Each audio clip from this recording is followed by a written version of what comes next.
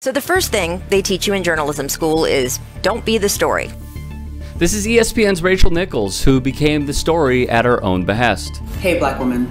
I just wanted you to know that you're pretty dope. Maria Taylor, seen here, was the brunt of Nichols' ire. They are colleagues at ESPN. If you need her to give her more things to do because you're feeling pressure about your crappy long-time record on diversity, which by the way I myself know personally from the female side of it, go for it. Just find it somewhere else. You're not going to find it with me and taking my thing away. Nichols, unaware her camera and microphone were on, said this of Taylor. I also don't want to let this moment pass without saying how much I respect, how much I value our colleagues here at ESPN, how deeply, deeply sorry I am for disappointing those I hurt, particularly Maria Taylor, and how grateful I am to be part of this outstanding team. And this was her apology, putting, in my view, Richard Jefferson and Kendrick Perkins in a tough spot. So Nichols is now on the back foot. The network has replaced her at this year's NBA Finals by another fantastic reporter and journalist, Malika Andrews. There is that sense of entitlement.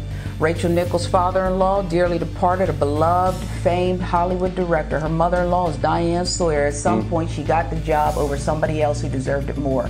Facts. If you go all the way back to when she first started, people can look at her and say the same thing about her. Something was given to her, maybe given to her, that a lot of people felt like they deserved to have at that particular time. Although she may have been taught not to do so in J School, ESPN's Rachel Nichols made herself the story.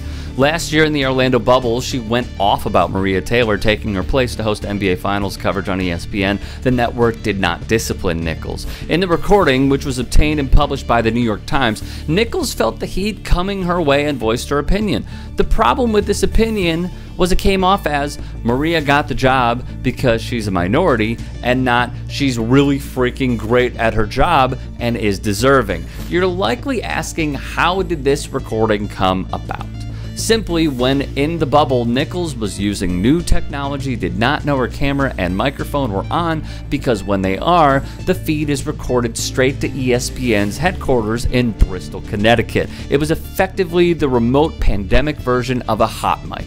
You can be as liberal as you want to be, a freedom fighter, an ally, a real one, take a knee, fist in the air, until they come for what you see as yours, right? The Memphis Grizzlies' Ja Morant voiced his support for Taylor on social media. Maybe ESPN saw what was ahead. Maybe not.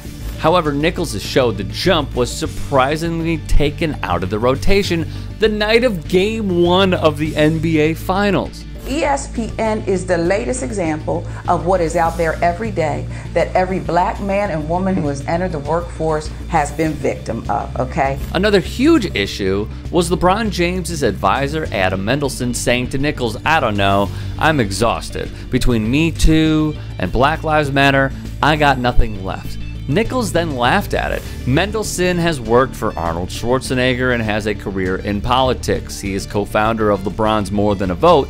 Taylor did a spot for the group last summer. The main crux, clearly, is the management style at ESPN. Senior producers have told colleagues to leave the company to advance their respective careers. I mean, are we really just gonna forget the all-white crowd bidding on black NFL players? We shouldn't. On a conference call, Taylor spoke of her treatment at the company. Play-by-play broadcaster Dave Lamont, thinking he was on mute, went mask off for everyone on the call. He thought it was just a griping session for black employees. It was such a slap in the face, Taylor said in an interview with The Times. When I was in it, that was horrible. But now looking back, it was an awakening moment. This is part of our culture. There are people that feel this way. I think this is really a reflection of a culture that was created by ESPN's management. I mean, ultimately, while you certainly can have your criticisms of Rachel Nichols in terms of how she handled it, you can have your criticisms of Adam Mendelsohn, LeBron's advisor, and what he said in his comments. But to me, so much of this rests on the lap of the people in charge.